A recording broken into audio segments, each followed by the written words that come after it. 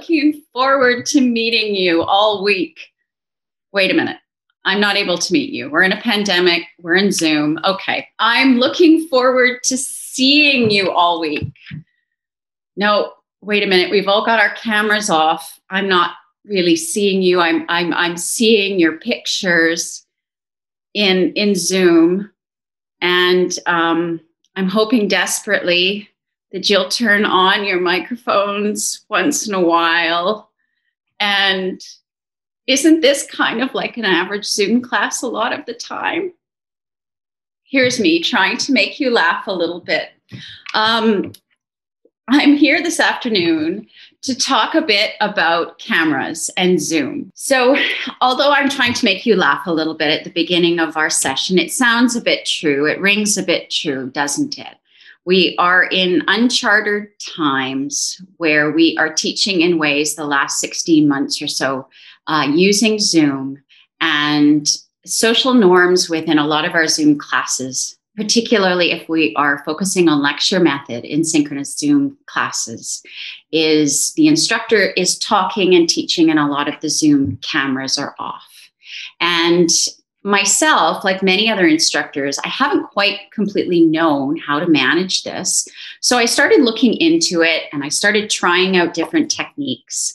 And I was keen to share some ideas with you at the Online Teaching Institute. Some of the questions that have come up around this topic are how we can foster communication, trust, and meaningful learning conversations when the doors to our Zoom windows are closed. Other questions include, is it appropriate to be multitasking while listening to a lecture or participating in a Zoom class? What happens or how is our learning impacted as a result? Another question that's being asked more recently is having the camera on or off a matter of respect or professionalism or civility? Or is it just part of the social norms of this new way of teaching and learning? So all of these questions are very new, and a lot of them didn't become quite so pressing until the pandemic came along.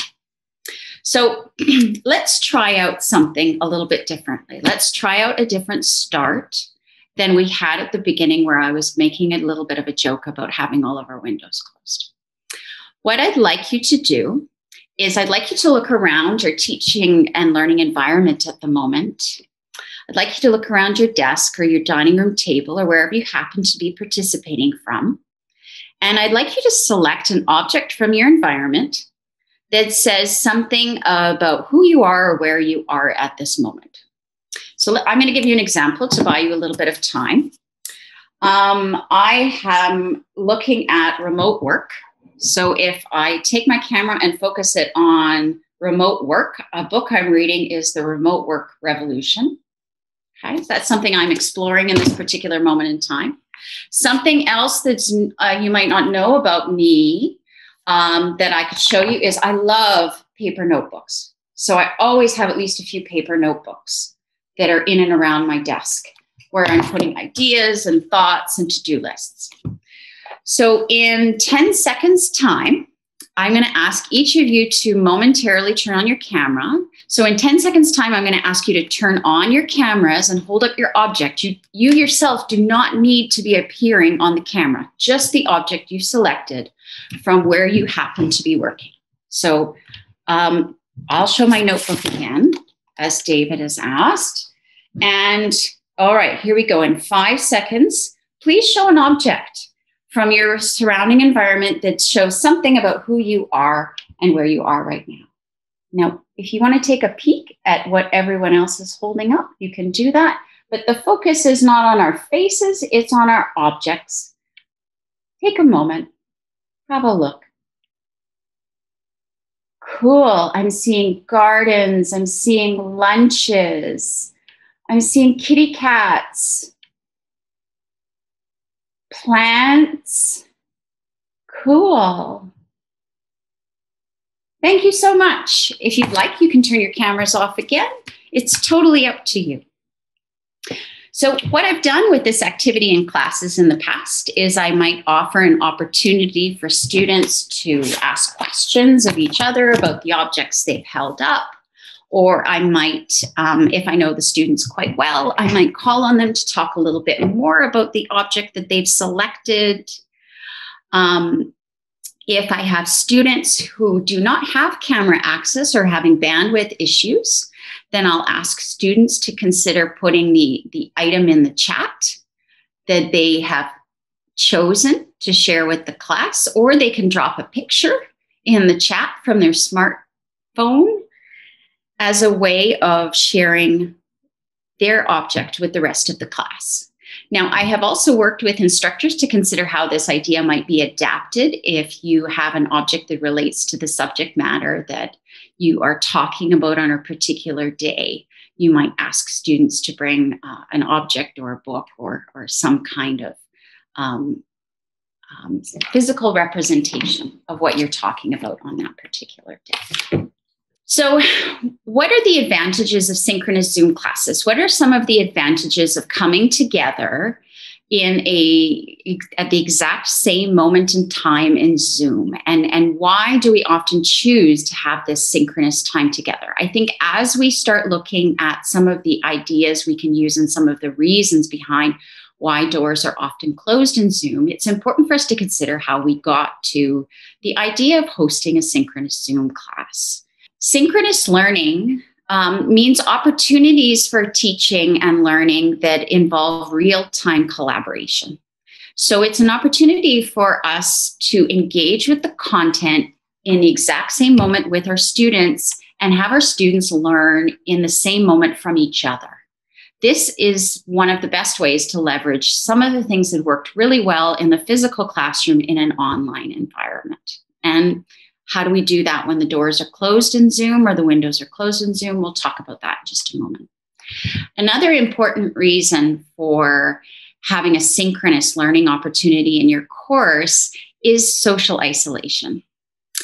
This past year in particular has been a time where loneliness and social isolation is a pretty common part of the learning experience. And thank you. I will post these slides for you afterwards. I promise you'll have an opportunity to have these in hand. It will be an opportunity for you to get to know the students in the class and for the students to know each other in the class more completely than they would in an asynchronous class. So if you are working on a class that would benefit from dialogue, from learning experiences that involves communication, that involves professionalism, this social interaction can be an important part of the learning experience. Building a sense of community means that we help each other in the learning process and help each other take our learning further than we might if we were taking it alone in an asynchronous teaching and learning experience. The other important reason for synchronous learning means that students can get feedback and we can get feedback from students. So one of the risks with a completely asynchronous course is it can be out of sight, out of mind. Unless the student is logged into eClass, students can miss out on opportunities to pace out the course in regularly scheduled intervals that can be afforded when synchronous learning opportunities are scheduled through synchronous classes.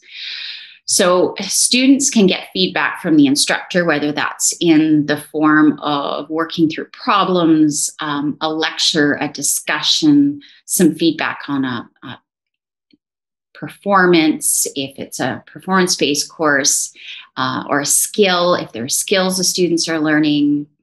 And then the students can also get feedback from the instructor. I think there's one more bullet point there. Okay. And then the instructor can also find out how the students are doing in the course. One of the things I discovered when I first started teaching completely asynchronously years ago was I wondered how the students were doing in the course.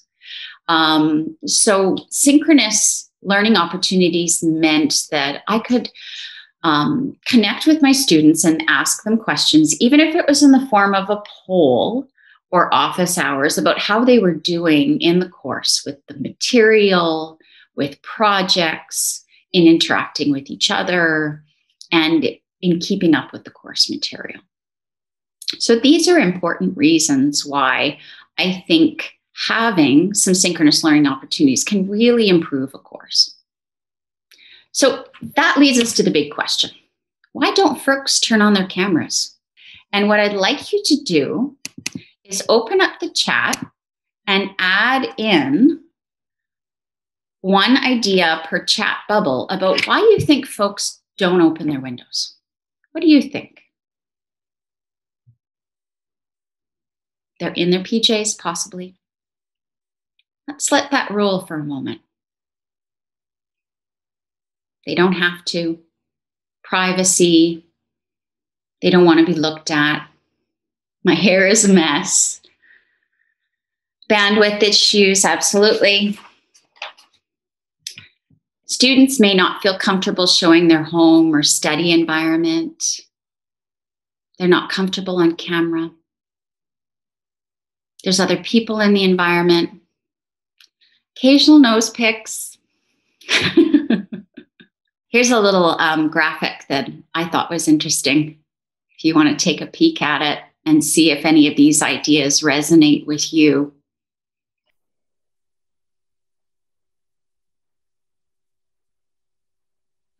The next thing I did as someone with academic training and an academic background is go out into the academic literature and say, okay, who's studying this and what do we know?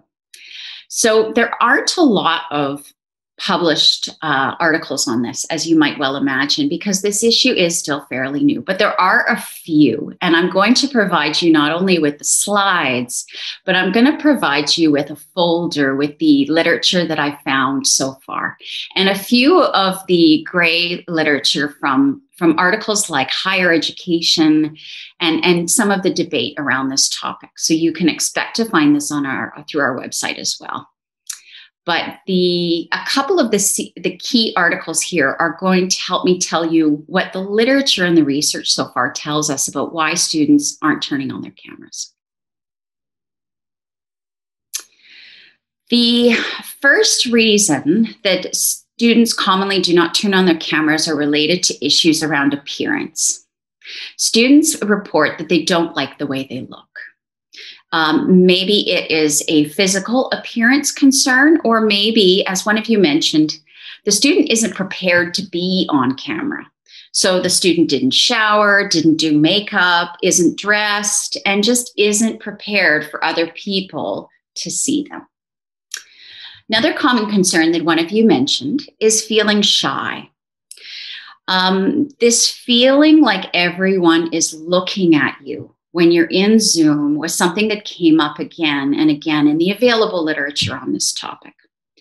So this feeling that everyone is looking at you is opposed in the literature to when we were in a classroom, all of us were facing forward. So we were looking at the back of folks' heads, right? We weren't sitting and looking at each other. This experience is reported in the literature to cause feelings of concern about how others perceive us, how we look, and making us look self-conscious.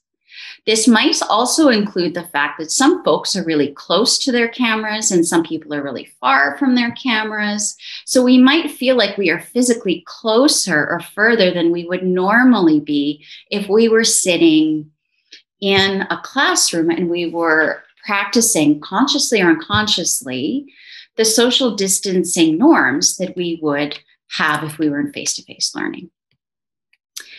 And as we mentioned earlier in the session, group norms or social norms eventually play out such that if everyone else is turning off their camera, well, I'm going to turn my camera off too. The study that focused the most on this particular idea was a German study called Generation Invisible. And these authors in their 2020 study argued that current students have a preference for anonymity online. And so that leads them to want to turn off their cameras and create group or social norms where the cameras are off. Practical concerns. One of you mentioned a weak internet connection. Well, absolutely. If you don't have the bandwidth, then it really makes it hard to come in and participate with your camera on. So that is a very, very practical concern. One of you also mentioned the desire to maintain privacy or not have other people see what's behind your camera. If you're working with an older camera, an older computer, you may not have the option for putting up a background. And also, if you don't have a dedicated workspace, then you are going to have other parts of your home or your living space that you may not want other people to see. One of you mentioned having family members or people walking behind your screens, and that could make you uncomfortable. I certainly have had an experience with this when the pandemic first broke out, and my husband was working we have a dedicated home office space on the first floor of our home, and I was working upstairs in a hallway. Our hallway was right next to I had set up a table with my computer and brought a few things home from the office like you likely did. And my computer table upstairs in our hallway was right next to the laundry basket. Well, for the longest time, I lived in fear that one piece of laundry from my husband would come flying across my screen in the middle of a Zoom meeting. So I had to move that laundry basket pretty quick because meeting with, for example, the vice provost and having a piece of laundry come flying across my screen would have been a little bit embarrassing. So a desire to maintain privacy and maintain that separate home space or study space from the public Zoom space is definitely one of the reasons cited in these studies for why students may choose to turn their cameras off. Now, another very common reason is that we don't want to be seen or see others doing non-class related tasks. What kinds of non-class related tasks do you think folks are doing when they are in Zoom meetings or in Zoom classes? If you have an idea, pop it in the chat. Here's a moment to share. What do you think most commonly, can you predict what was in the literature, the most common non-class related activities were? Shopping, Facebook, texting, eating lunch, browsing Instagram, sleeping. All right, great ideas from our audience. So the literature found when they asked students that they were commonly lying in bed. They didn't want to be seen walking away from the camera to do something like go to the washroom or put on a sweater, correcting or correcting a child or addressing a family member,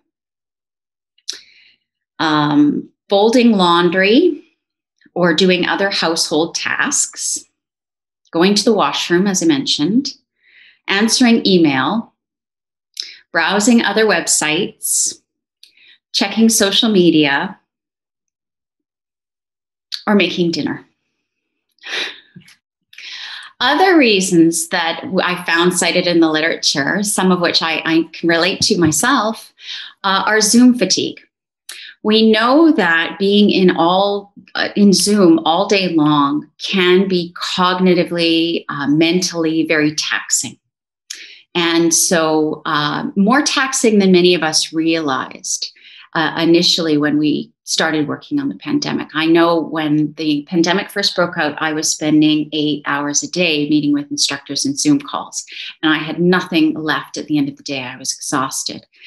And if you spend long stretches in Zoom, you may also find the same. Why am I so tired? I've just been in Zoom all day. It is shown to be quite cognitively taxing. And if you Google or take a look at Zoom fatigue, you can find out more about it. It is a thing. It is a real experience. So some of your students, if they're taking multiple classes, may be experiencing Zoom fatigue to some greater or lesser degree. One of you mentioned, though, as well, that there are no real consequences to not turning on our cameras. Well, while we could talk to students after class or catch them at the break, we're often not afforded some of the same classroom management opportunities in Zoom when cameras are off. That said, many students, relating back to our discussion about appearance and being shy, many students are very concerned about being recorded in Zoom. So they may turn off their cameras for that reason as well. More recently, discussions within the literature and online have been about mental health concerns. Depression and anxiety are mentioned the most commonly, as COVID-19 has certainly increased student anxiety and depression levels, we're finding. So if students are a vulnerable population for developing mental health disorders during the pandemic, which the most recent literature, has been finding, then turning on cameras can compound that experience of anxiety for some. Or if they are not sleeping, for example, then they may be lying in bed, or they may not want to appear on camera. It all starts to become interwoven into several reasons why one might not be motivated to turn on a camera, even if the instructor is asking for this kind of participation in class. So I think in reflecting on these reasons from the literature, one of the first things that I want to tell you as an educator is that this is more complex than I had ever imagined it to be. I think what I've heard from instructors is it's quite natural to assume that if the cameras are off, it might not always be for it might not always be for a positive reason, or it's easy to assume the worst, that students go right to online shopping and doing other things and not paying attention. But the problem is really quite complex. And mentioning something from the presentation that Anita and Graham provided just before this session, I think we have to assume on some level that our students are doing the best they can where they are at that particular moment. And whether we were in class physically or whether we're online, there are always going to be some students that participate and are engaged more fully and actively than others. I don't think that changes in this environment. This poses the question of what are our options as instructors. If this is the complex reality of teaching in Zoom with a camera synchronously, what are our options? What can we do? So let's look at a couple of different options. You may find that some of these suggestions resonate with you more than others based on your teaching style and your comfort level with teaching online. Some ideas may resonate with you more than others depending on the type of course you're teaching and the course material you're teaching. Or you might find that the right combination of strategies does help to engage you with your students and with your students with each other more often. So let's see what other possible tools we can put in your toolkit. So coming back to the question of, are cameras related to respect and civility? Well, they are on a very, very basic level when we talk about setting up your course and the syllabus or first class discussions about Zoom etiquette and what you expect from your students in terms of punctuality, distractions, when to mute and unmute, how to handle one student speaking on top of the other, and whether or not students come to class prepared. So a first line of action as an instructor can be to consider what are some of the baseline, most important considerations for Zoom etiquette when doing synchronous Zoom classes. You're welcome to use an infographic like this, or you're welcome to ask your students to submit what they think are the key baseline civility and professionalism ideas for you for a Zoom synchronous class, and then compile them into some sort of list or infographic like this as the rules of engagement for your synchronous online classes. That is definitely where I would start in addressing some of the respect, professionalism, and civility issues that can occur in Zoom. You can also consider sharing these ideas with other colleagues, because I can tell you that it is confusing for students when every time they take a new course, there are different rules for engagement in these matters. So creating a party line within a particular program, department, helps the students to understand and shift between courses more easily. Then I don't have to remember I need to behave this way in Graham's course, this way in Anita's course, and this way in Cosette's course. An important question for you to consider when you're planning your synchronous online course classes is what kinds of learning can be camera optional. So for example, if you are listening to a lecture, then really it's not 100% necessary for students to have their cameras on. If you want students to providing feedback on problems, having discussions, then in this instance, you may ask students to turn cameras on. Depending on the size of your class, you may choose to send students into breakout rooms, of course. You may consider using polling options. But I'd like you to think about, do you need to have your students have their cameras on for the entire synchronous class?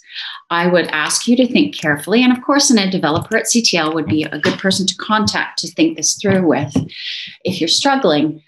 What parts of your synchronous online class could have camera off and could have camera on to optimize the teaching and learning?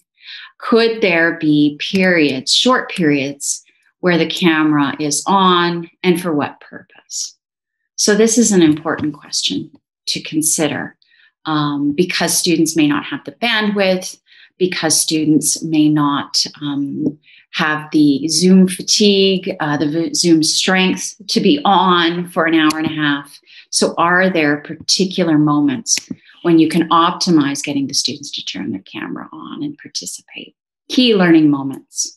Lisa Stein mentioned having little learning breaks in a lecture where she stopped and asked students a question. If students are having a 5-minute learning opportunity, a learning break, where they do a problem, they answer a question, they do a poll, could that be a moment where they turn on their camera for 1 minute? And then we turn them off again and resume lecture, for instance. Another important idea in creating strong Zoom synchronous relationships with your students is to communicate with your students.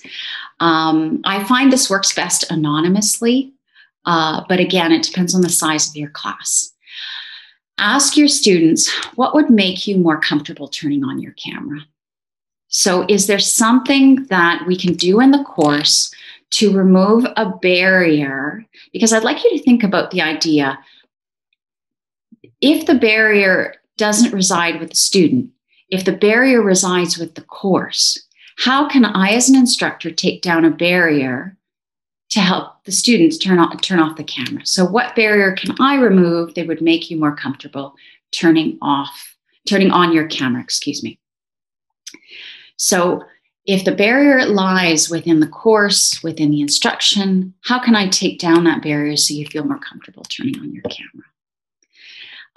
It can help to improve participation using synchronous Zoom classes and a camera to ask your students this question. I often take the answers to these questions and then have a brief discussion with the students about their answers, and then we carry on. And I have found that some students turn their cameras on more frequently as a result. So I have modeled at the beginning of the session how you can get students who feel very shy about being on camera, about having their appearance on camera, to make the focus of turning on the camera less about the person and more about what's the answer to a question. You can have them jot down an answer on paper, draw a picture. And I'm going to show one more strategy related to that. Next slide, Graham. Or use their hand to communicate and give feedback about the course. So this is one of my favorite quotes about communicating in class from Jimmy Carter. But you can ask students to turn on their cameras periodically for the purposes of giving you a fist to 5 check. And depending on the course, you may find this works quite well. If the student completely understands, you may just ask them to put up their fist. 4, 3, 2, I need more help, or none at all. And then the focus becomes the fist. Other students will get creative and they will just show their hand on camera. But I find at the very least, we get a little bit of a humor break and trying this out. I have encountered instructors in working at the Center for Teaching and Learning who have gotten creative. And one way to build community is by asking students to participate in different types of theme days. So this is a shot from a class where that particular Zoom day was everyone wear a hat. And although they only turned their cameras on to show what their hat was that they wore to participate in class that day, it was a moment of humor. It was a moment of connection. It was a moment where we got to see each other in Zoom and before we carried on with class. So you might do this as a warm-up, you might do this as a break, but I have seen theme days related to the color you wear, to related to an item of clothing. I have seen wear sunglasses day. Yes, an instructor has really run with it that I have had a consult with who said, okay, if you're wearing your pajamas anyway, let's have pajama day. Now, this is, of course, up to you in terms of your comfort with this idea, but it has been a way that instructors have connected with their students by having them wear a scarf, wear something, or do something, or share a picture as a way of not focusing so much on someone's appearance, but upon what they bring to class. And often it's really good for a laugh. So I wanted to make sure that we had some time to talk about what you've tried to get students to be more comfortable about turning on their cameras in class. I myself in sessions have used a combination of strategies, just to sum up while you're thinking about some of the things you've tried. I have had particular moments in my Synchronous online classes where I've had camera optional and asked students to turn on their cameras. I have set some ground rules for participation that have made students more comfortable turning on their camera with a Zoom infographic about etiquette and baseline etiquette for the class. I have also had moments like today where I've asked students to bring certain things to class, or I've asked students, even sometimes in advance of class, to volunteer to be on camera next class. So they knew that maybe, next time you come to class and you're ready and dressed and rehearsed to be on camera. But I'm keen now to find out what you've tried. So if you wouldn't mind turning on your camera to share an idea or putting it in the chat. If you've got an idea you'd like to share on camera, please raise your hand using the emoticon button. An instructor has told us that they've sent messages to students setting the ground rules before the course even started. Showing pets works really well. It even gets people without pets putting their cameras on to say how cute a pet is. Oh, someone had a Halloween costumes day. Another suggestion is addressing individuals as part of regular Q&A dialogue and confirming that they need to respond with the camera on or the camera off. A distinction I wish to make here is the difference between cold calling and warm calling. It's come up. So a cold call would be for me to say, Graham, what do you think about that? And ask Graham to respond, whether he turns on the camera or not. A warm call is more like what David had suggested, where the students are given the questions either in advance, or another suggestion is to private chat a student or a group of students who are in a breakout room and ask them to be ready to talk to the whole group or even to turn their camera on to address the whole class with a response. This warm calling response tends to work better in a synchronous online Zoom environment because the students know the question in advance, they have time to prepare, they have time to rehearse, and they know what's coming. Okay. As David alluded to earlier, this strategy tends to work better in smaller classes where the instructor or the instructor and the TA are able to keep track.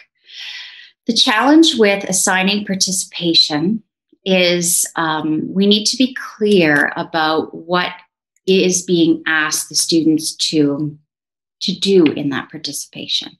If you're going to give students participation marks simply for turning on the camera, then that is not necessarily a valuable, coming back to something that Bob Duke was saying, that's not necessarily a valuable indication of their comprehension of the information or their learning in the course, right?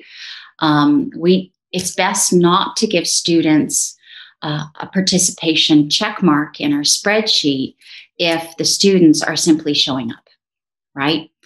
I think that we're looking for participation in terms of what is the contribution to the class.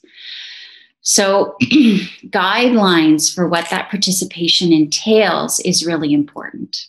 So if you are going to use participation marks, it's important for you to lay out for the students your expectations for participation and give some clear examples of what that participation might entail, right? So defining what forms of participation are going to get the check mark in the spreadsheet or the participation points. Is it for asking a question? Is it for providing an explanation? Is it for sharing a response to a problem that was posed in class? Is it for explaining how you worked through a mathematical problem? Is it for representing your team who just did a case study in a breakout room and now you're explaining your group's process and final response to the rest of the class? So one of you has mentioned rubrics in the chat now as a way to grade this. And so I agree, rubrics can also often be really helpful in this regard. It does become problematic when you have lots and lots of students. And then the 5%, I think, is the other part of that question. So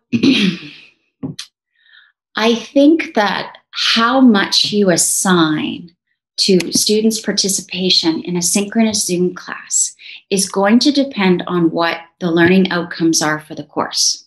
So in a lab-based online synchronous course, or in a skills-based course, or in a case study-based course, I would imagine that that participation mark could be higher than 5%.